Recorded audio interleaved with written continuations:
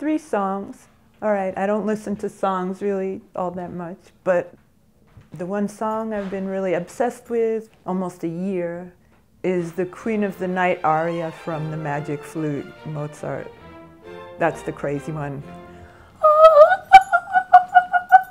But it's like 5 notes higher. But it's wonderful, I love it. It's so insane. And it's just so happy and lovely and beautiful, and it's all about murder and killing and death. The mother's telling her daughter to kill the king of the underworld. Just, you know, no big deal. So I love it, I just love it. And I listen to Lucia Pop sing that. Her version is beautiful.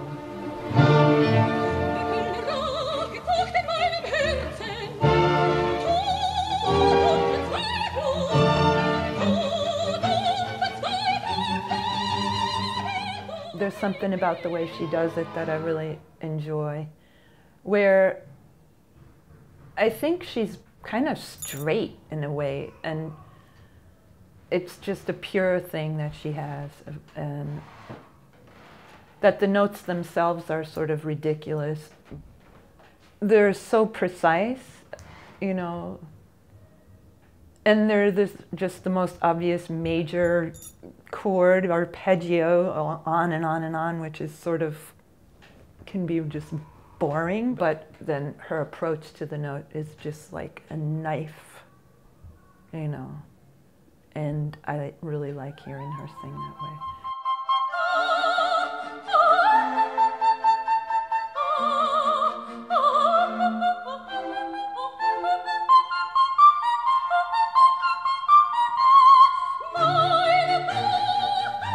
When I'm listening to that aria, there's something really perfect about it, and that always just surprises me because I don't think anything is perfect, but there's something so perfect about it, and I think that's what just fascinates me.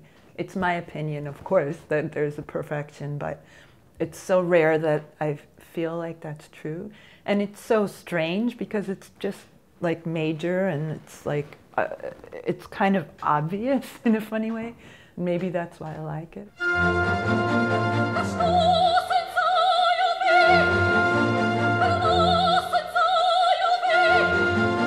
There's so much energy in it, and it's just like propels right up into space, and like the notes are so sharp and so clear and so crazy that it's just like riding a wave of insanity, but it's just cheerful, so I love it. I guess it's got this like manic beauty and ugliness mixed together that I really like, because I like things that aren't clear one way or another, you know.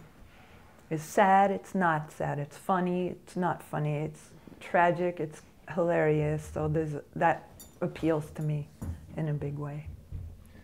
I'm very interested in something that's hard to define. And I mean, even an extreme song about murder, if it's on the right day, that might be funny too, you know.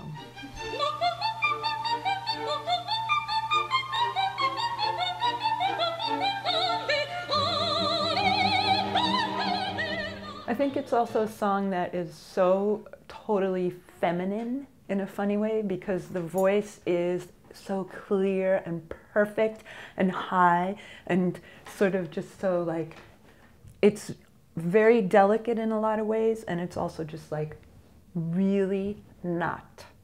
And to me, these are both attributes of femininity, you know, and I think a lot of people will say, you know, there's this feminine quality to it. And yeah, there is. And there's also another side of femininity, which you better watch out. It's not dainty, it's not pretty. It's gonna kill you, motherfucker.